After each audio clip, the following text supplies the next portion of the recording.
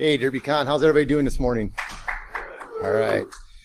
Well, I want to welcome you to Mirai, Satori, OMG, Owari, IoT botnets, oh my.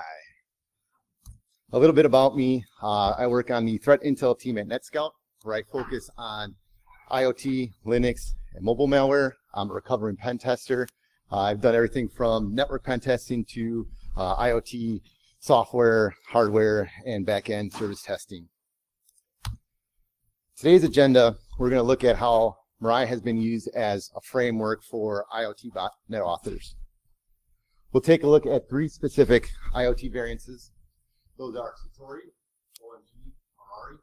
We'll look at how each of them have used Mirai as a framework to build upon, and then also additional flair that they've added to make it their own. Next, we'll look at tricks and techniques you can use when analyzing IoT-based malware. We'll talk about some best practices about, around defending against IoT bots. And finally, we'll open it up to any questions you all may have.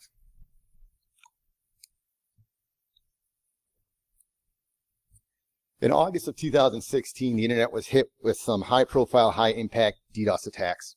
These DDoS attacks were associated with Mirai. Mirai targeted IoT devices. And some of you may be asking, what's an IoT device? Well, you can think of an IoT device as any system or any hardware that's running an embedded operating system that can send and receive data on the network. Common IoT devices that you'll see out there are IP-based cameras, cable DSL modems, and DVR systems. Mirai supported several architectures such as ARM, MIPS, x86, and PowerPC. The reason for this is because a lot of these IoT devices have these different chipsets. Not all of them are based on ARM, not all of them have MIPS or PowerPC now. They're across the board. When Mirai came out, its attack vector was to use default credentials and scan for telnet. So what it'd do, it'd scan the internet, look for any devices that would have telnet available, and then use a set list of default credentials. These default credentials can be anything that were set from the factory time when the user received the device, or even credentials that were hard-coded by support organizations, such as maybe your DSL modem, your cable modem may have a back door password on there so they can get in there, update any firmware, that type of stuff. Now we fast forward to September of 2016.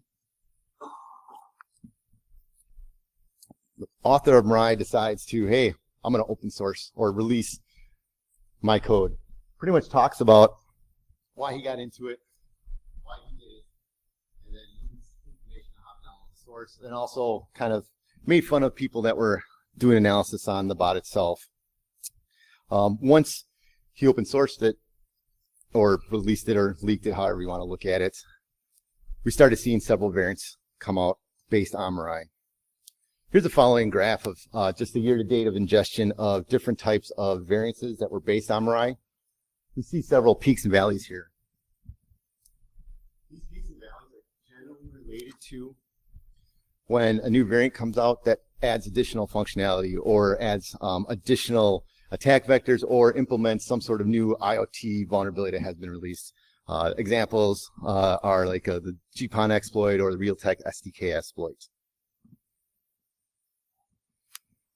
Now that we have a kind of a background of Mirai, let's take a look at three specific variances and how they've leveraged Mirai as a framework and then built upon it to add their own flair. The first one we'll take a look at is Satori, followed by OMG, and then we'll wrap it up with Owari. Satori. Satori emerged in late 2017. Since then, there have been several variances of Satori.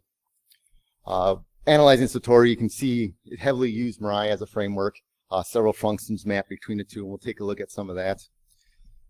The original version used a default credential scanner just like Mirai, but other variances of Satori then started to implement other exploit techniques, such as remote command execution vulnerabilities, and some other ones which we'll dive a little bit deeper into.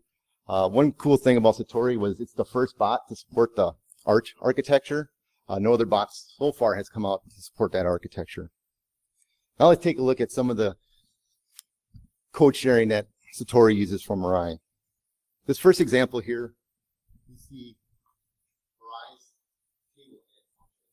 table table in it function. You can think of it as like a configuration table.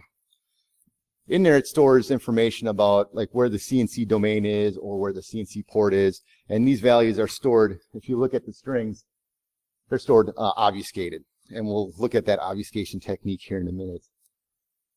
On the right-hand side here, we see Satori's, the pseudo-C for Satori's configuration file. We see the same type of function where we're adding our table index. We add our obfuscated value and then the size and length of that value. Now, I talked about how Satori and Mirai obfuscates their information. We can see that they both leverage the same function. The original Mirai source had this export function here. And if you look at the previous table,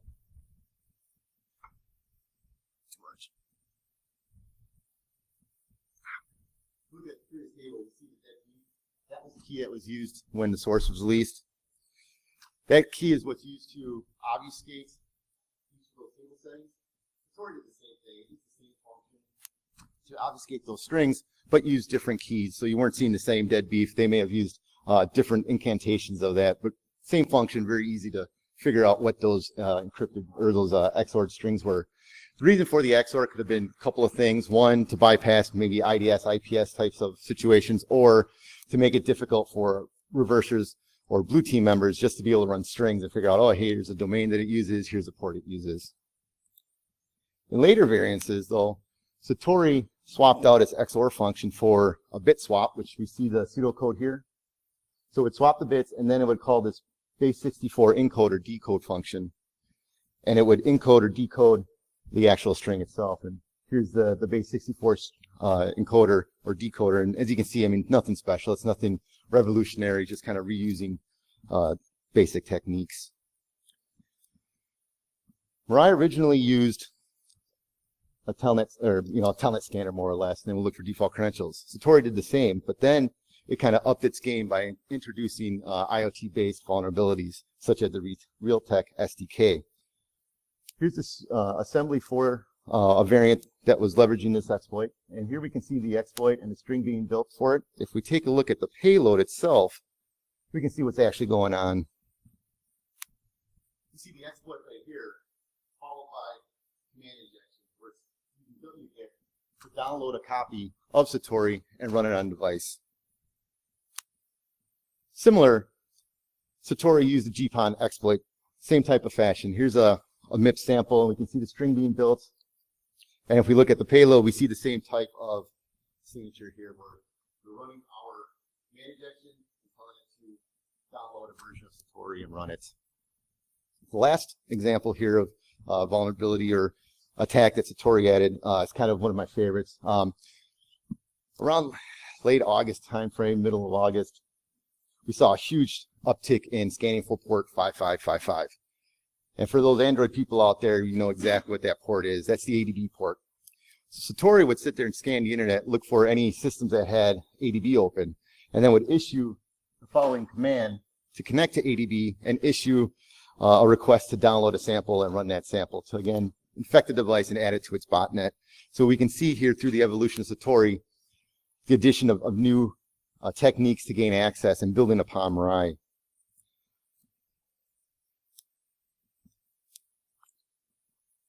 Next example I want to talk about is OMG. OMG was discovered in early 2018, another Mirai-based variant. What's cool about OMG is the authors decided to integrate a proxy server for both HTTP proxy and a SOX proxy into it, and similar to other variants, it used default credentials. If we simply run strings on the binary, we get a good indication of maybe what proxy it may run. You can see here it's using 3 proxy. Let's take a look at how OMG sets up this proxy. Here's a function that was inside OMG that actually gets the proxy portion set up. What it does is it first creates random ports for both the proxy, or HTTP proxy, and the SOX proxy. Then it goes through and you see this function called, which I cleverly named IP tables. And what this does is it either enables or disables IP tables on a device so that the botnet author can connect to it and proxy through it. Part of this function too would also send information on what ports those are to its CNC, so they know which one to connect to. And if we look at the actually the IP tables function, we see how this is done. So it takes programming ports and generates string-based information. And how it does that is it stores the IP tables command in that similar table configuration file, similar to Mirai, and it pulls that value out and then substitutes it in the string, and then returns that or calls the command to either enable or disable it based on what the C2 has said. And if we go look at that configuration table, we see the same type of table setting where we have our values here, which are again obfuscated, and it uses that table to reference where that information is and pull it out. And we can see the actual IP table command right here, where this one specifically talks about dropping the table. So once it enabled these ports or disabled, once it enabled the ports, it needed to set up the proxy. We need to get those ports listening on the system and whatnot. Here's the function that handled it. When we look at the function, we can see how it calls the proxy command, and with the variable, and that variable is the port that we set up. Further down, we see additional configuration options, such as NS server, options to use. Whoa, these server options to use along with the cache server and so forth. If we look at the configuration file on GitHub, we can see the exact same options here. So we can kind of get a good indication that the author just quickly copied this over just to get it up and running and get it out there. The last variant I want to look at is called Owari. Owari and Wicked were discovered in 2018. Both were based on Mirai. Owari is a funny story, and we'll get into it here in a minute. Owari originally used the default credentials similar to basic Mirai. Then it was updated to include additional command execution vulnerabilities. There's a variant called Wicked that was discovered, and part of Wicked's main purpose in life was to download copies of Owari. So it's a good indication that these two families were tied together. And Wicked targeted specific Netgear routers and CCTV DVRs.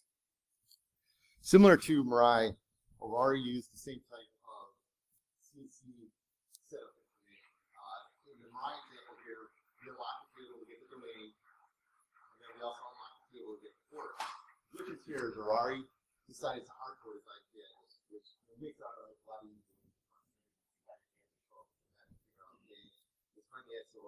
Not that difficult, it does save time. But it still leverages the configuration table to port number up. Not sure why they chose this setup versus just either hard coding both or just putting them in the configuration table. Who knows? Here's the function that looks for the default credentials. We can see the ones that were included in Owari. When we go through and add these, these are the ones that go through and see if they match. Once it found one that it matched, then it would move forth from there. So it used this until they got some love on Twitter. Here's a post that was put up pretty much making fun of or poking at the fact that Owari used, old school, old technique, telling that in response to this Twitter feed or this Twitter post, the authors introduced some vulnerability, this CVE, and attacked this to gain access. As I said, Wicked was also associated with Owari. Here's the different exploits that were used from Wicked, and we can see the similar pattern that we see going forward on all these variants, where we do the command injection and download a copy. Here's where we download a copy for MIPS, and these are different exploits that were included. Some artifacts in here I put out because of maybe some sensitive information or inappropriate information that was included here, but this is kind of a good indicator. You see that across multiple families, that maybe one point of attrition between those families that often use a certain style of labeling things or certain phrases or words. And the last one is kind of a funny thing. The reason for it, I really don't understand why they're doing it. They need to show up here in ASCII terms. But within the Mirai configuration table, they also contain certain strings letting the owner of the device know that it's been compromised. So we see that, again, storing the information within the table, unobfuscating it, writing it out to the different portions of the file system, and then cool little ASCII art. We still see these attacks, and they're still going on. They're not going away. They're not slowing down. We'll still see variants using this. Here's just an example of point of time at the beginning of August where we're seeing traffic. This is from our honeypot, collecting data of attacks that are being run in the wild. The purple here are variants or devices they're trying to scan for that. The other ones you can see down here, not at high frequency, but still there, are the other ones that we saw in some of the previous examples.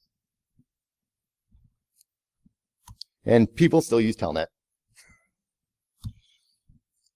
So now that we've talked about all these variances, how do we analyze them in a quick and efficient fashion? From a blue team's perspective, our goal is to figure out what new functionality they have, what new exploits they have, so we can kick out our IOCs.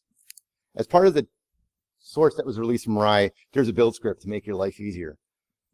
In the build script, there's a use of strip. And for those that are not familiar with strip, what it does is it removes any type of symbols in the binary, which makes it difficult to reverse. And when I say symbols, it's stuff like what fork is and stuff like that, which makes you have to go through and figure out, okay, where are all these system calls to be able to trace it. So what you'll see is, you'll just see the basic assembly. You'll see a SVC 0 in the ARM world, and then you'll see the variable that's being passed to it to tell you what system call is. So you have to figure that out by yourself. But in some cases, the author gets lazy and just leaves full symbols there. So it's very easy to figure out which attacks are in use, what all those before and after and whatnot. This, from a blue team's perspective or analyst perspective, makes our life really easy. But what happens when you don't have that? You don't have these symbols, you get the strip binary. Why not use the source code the same way that a botnet author does? Why not leverage that to help us build signatures to be able to quickly analyze these variants to figure out what has changed? There's two tools I'm going to talk about real quick here, is Deforia and Rizzo, which allows us to quickly analyze these samples. And if authors are here that wrote those, thank you. Deforia. You can think of Deforia as bin diff. And everybody get their screenshot? There you go.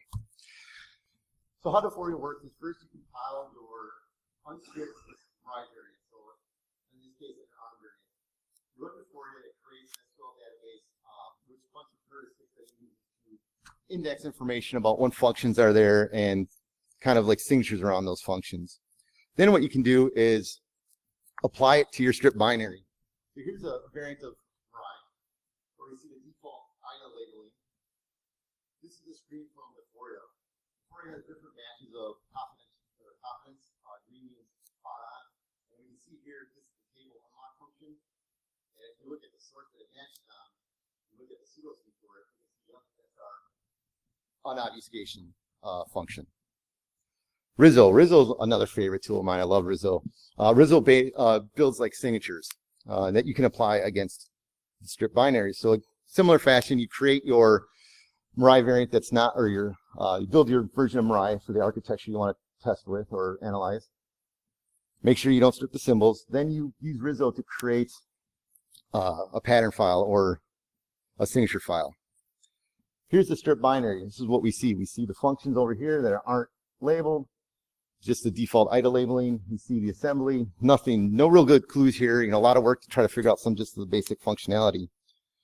But once we apply the Rizzo database, bam, we start seeing great information here. We can see what it shares with Mirai variant, or what Mirai variant shares with the variant that see the function name label, which gives us a quick identification of, hey, this is what this function does. It allows us to kind of move around that noise that we see. With like any tool, it's not 100%. So you're not going to get 100% one-to-one matches all the time. Sometimes Rizzo or Deforia messes up and doesn't catch the right function. So a lot of times you just double check to make sure, but it does help reduce the noise. Another example of using Rizzo and Deforia, it's not just limited to Mirai. Recently there was a new bot that came out called Satori. This bot was built off of ulibc. So what we can do with the same type of kind of idea in mind, we can build a Rizzo file or a Deforia diff database based off of ulibc, and then apply that to the strip version of Satori to help us identify these common functions like memcopy or memalex. So we don't have to sit there and figure out, oh, well, we see this type of pattern here. Okay, this has to be memcopy. Satori and Deforia does a lot of the heavy lifting for us. Defending against IoT bots. Now, what can we do, to help reduce the risk of this? From the manufacturer side, we can start looking at doing code reviews. Make sure secure code reviews and security assessments are being done against the devices during development time, not as an afterthought or a bolt-on. Not, okay, we have the chipsets, we have all this stuff. Now let's do the security review when we're kind of locked into using the technology and the hardware. From the user side, basic thing we can do is change the password right away.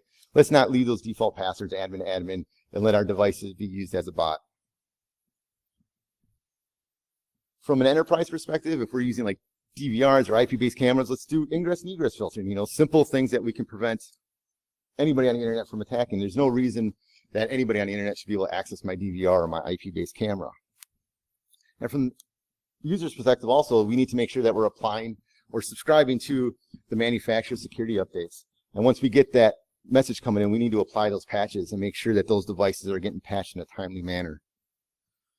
So in summary, IoT devices are not going away, nor are malware targeting them. Just because of the simple fact of how many devices there are out there. It's a huge footprint and it's a very juicy target. You know, security around IoT is like that of late 90s on PCs. We see the same type of issues that we saw back then. We see default credentials. We see easy command injection, code execution, that type of stuff. We still see. And from, you know, a blue team perspective, let's leverage the source. Botnet authors are doing it. Why can't we? To help us reduce the time it takes to analyze these things and pull out these IOCs. And lastly, we should be thinking of IoT devices the same as our PCs and our servers. They should be added to our regular security testing, you know, any type of network pen test or web app pen test. These devices should be thrown in there along with our regular patching cycle. You know, most corporations have a regular date where they're doing their patches. They're patching their Microsoft system, they're patching their applications. These IoT devices should be included along with that patching cycle. That's it. Well, thank you guys for coming. I'll open it up for any questions. Yes, sir.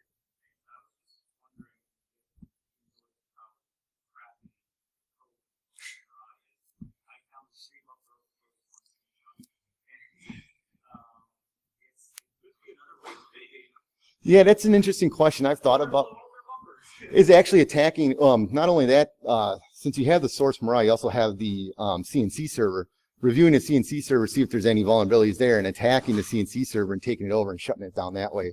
So there's a lot of these bots. I mean, the authors are not, I would say, the most security conscious coders. So yeah, there's a lot of bugs in them that we can leverage from a blue team perspective to, you know, either use those to shut them down or whatnot. But that's one of those things you need to probably talk to your legal group. No problem. Anybody else? Any questions? All right, I'll be here for the rest of the con. Thank you, guys.